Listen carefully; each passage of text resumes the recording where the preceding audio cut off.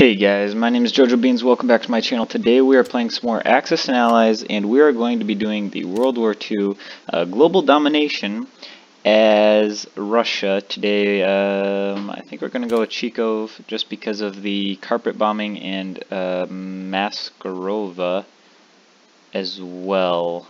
I think that's going to work out the best for us, and we're going to jump into it and try to defend our borders.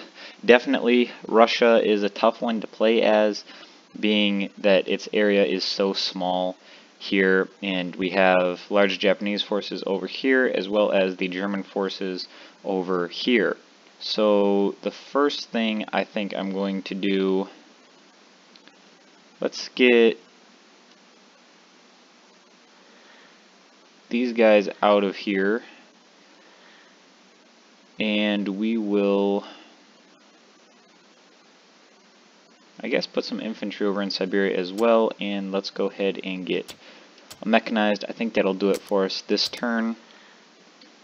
Okay, so when you pull out of Belarus, now the German forces there didn't attack the Russian forces like they normally would, and they pulled back into Germany because now I'm pretty sure they're going for Great Britain. As you can see, they only have one mechanized unit there as opposed to my now heavily fortified Russia.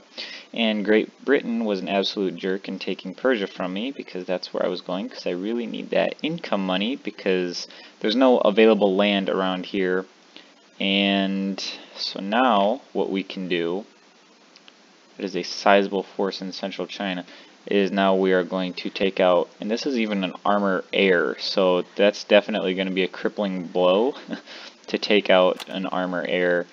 Let's go ahead and grab an infantry as well, and we should be good, because even if they, well, they can't attack us with their stuff from Germany because they have a country to go through. Okay, this is good, this is good. Because now they just moved another one of their armor units, and okay, good. So Great Britain's moving some forces back into Great Britain, and that's just the thing is, you know, when you start playing this, is that you only get certain money, you know, per turn, so this all adds up. So I'm getting basically $47 per turn unless, you know, my countries get captured or something like that.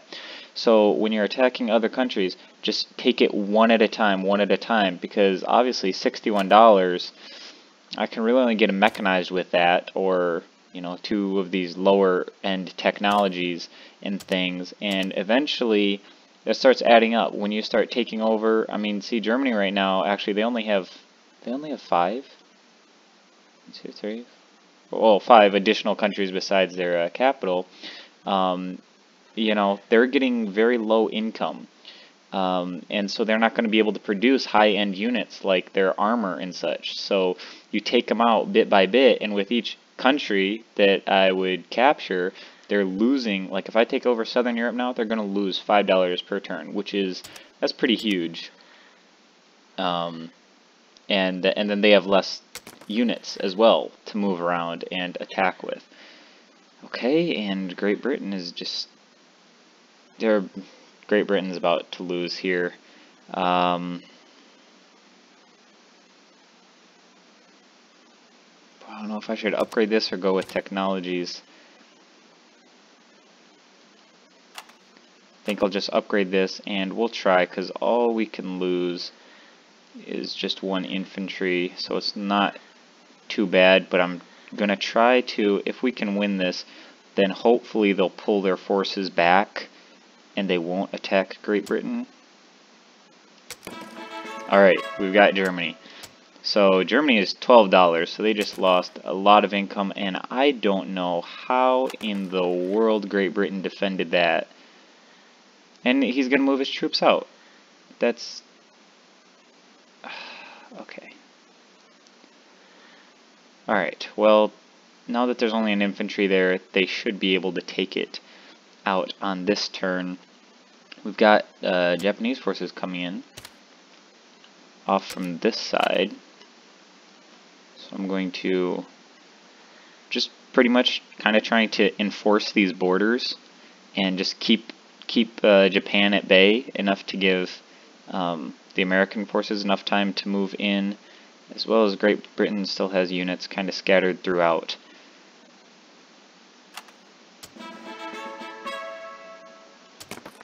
Okay, yep, that's what I expected.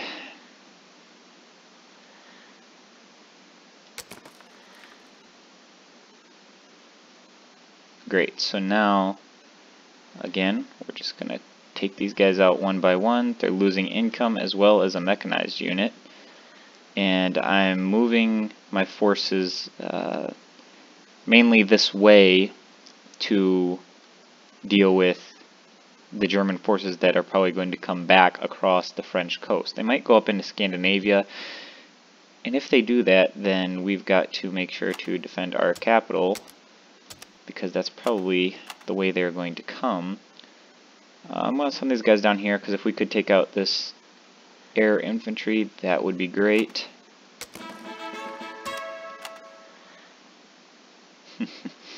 And they're splitting up their forces, which is definitely not a good idea. Oh wow. Okay, I'm surprised that worked for Great Britain there. Now we can only do one attack per turn, so it's either trying to take out the Japanese here in Western China or this armor here in Germany. But since we have captured Germany, we want to try now to, of course, eliminate all German forces, because now when we take out the German forces here on the French coast, all they're getting is $4 per turn, and they can't even buy anything because we control Germany right now. So right now they're stuck in eastern Canada. Of course they could start coming this way, but they're pretty much trapped for right now, and we'll just keep getting mechanized infantry. And actually, let's get marksmanship training, because that will help out a little bit, and we'll send them over here, and then probably our next turn we'll be able to start working our way over here.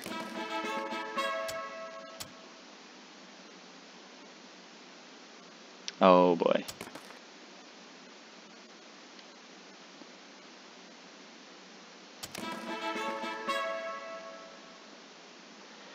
Alright, that's good that we were able to defend that somehow with our defensive army there, because that stopped their advance from that side, which is definitely good. And Germany is down to just 2 tanks and 2 infantry, so they are definitely running out of options here.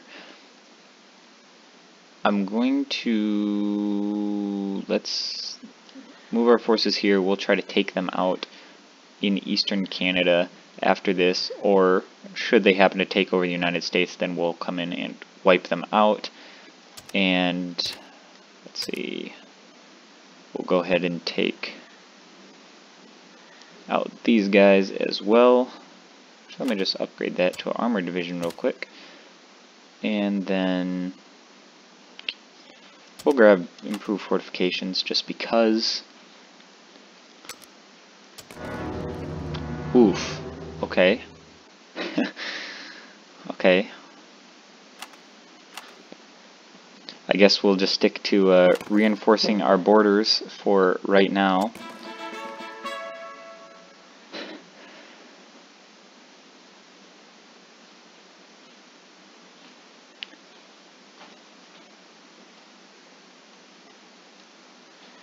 Alright, so we're just going to be hounding Germany out here, and trying to finally run them into a corner and take them out.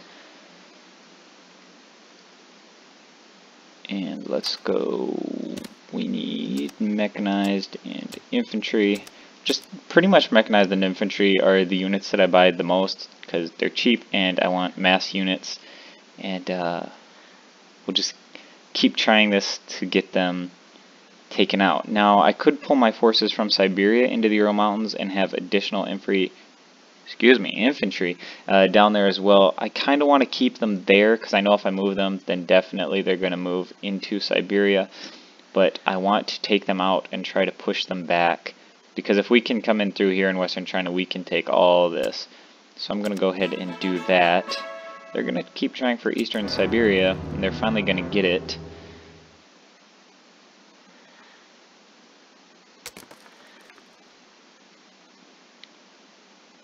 And now I'm faced with a bit of a problem whether I take them out in Western China or I go in for Germany here, which I'm going for Germany, because if we can get them fully eliminated, then the only way they can come back is if Japan captures Germany, which I really hope doesn't happen.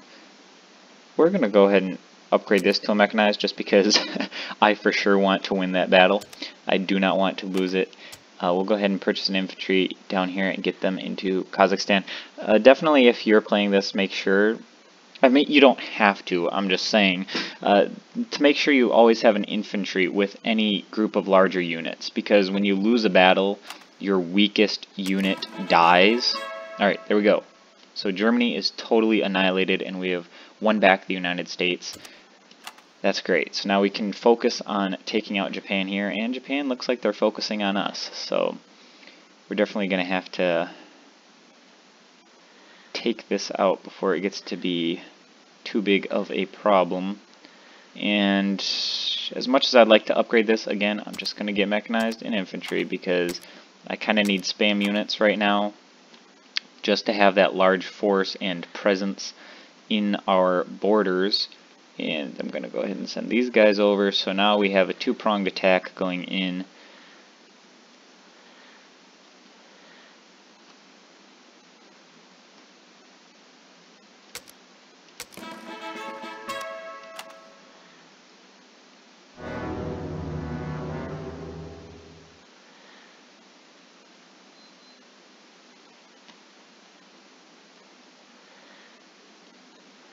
So we'll have Russians in Hawaii, and they're going to be able to come through Midway and the Aleutian Islands there and be able to strike right at the heart of the Japanese capital.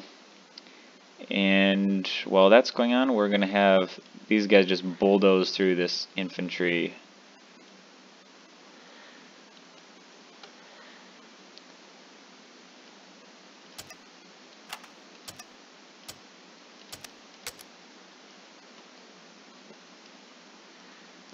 And then these guys I'm going to leave here just as, so hopefully this tank won't come in, or at least if he does, there's some resistance there. And then also, if any of these guys move into Western China, then both of these guys can get them there. So I like how this is going. It looks like it's going to wrap up pretty quickly, pretty easily here. They're really spreading their forces out, which is not a good idea. They're trying to capture as much land as possible to get all that money flow as much as possible. But that means we can just pick off their units one by one, and that's going to work out great for us. So now we can go ahead and move these guys into Western China, and I'm going to get another mechanized and another infantry, and we'll move them into the Ural Mountains just to try to deter that tank from attacking us if he was thinking that's what he was going to do. And then, let's see, I also want to move some troops into Alaska here, just because I don't want that mechanized advancing anymore. And then we'll be able to take out Eastern Siberia as well, and maybe do a two-pronged attack on this tank up here, and then combine our forces for that final large attack.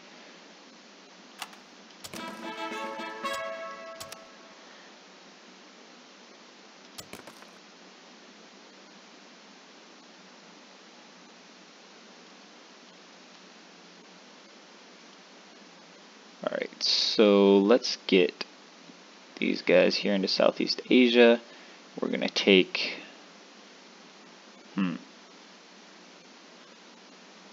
Got the majority of their infantry down south here. They only have this one tank up north, and we're trying to get...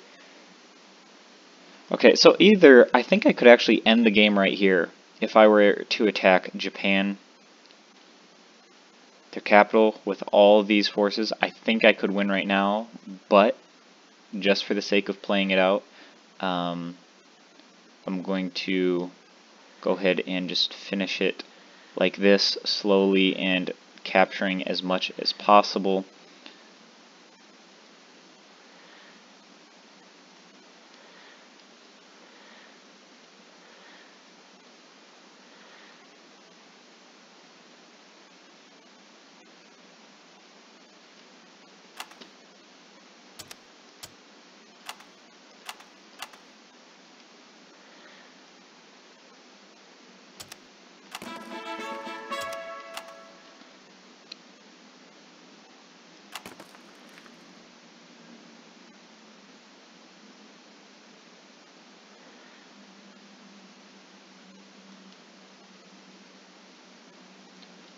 So let's go ahead and take out this tank in Siberia.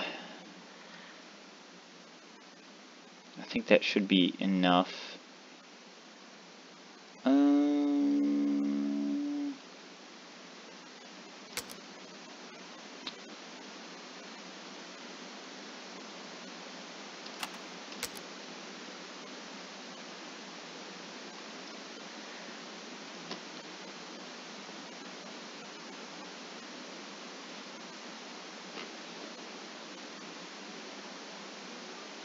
Okay, I'm going to move these guys here into eastern China, because I think we're going to go for it. We're just going to end this on our next turn here.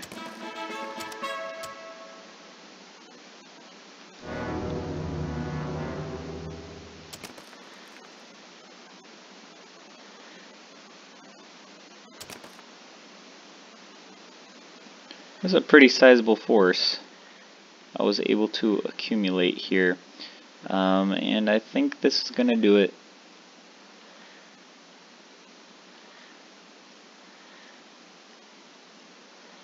Everybody in there. Yep. And that is going to be game for us. 17 armies to 6. And that's going to be a good game. Global domination. Hope you guys enjoyed. If you did, make sure to drop a like down below. Leave a comment. Thank you guys so much for watching, and I'll see you in the next video. Peace.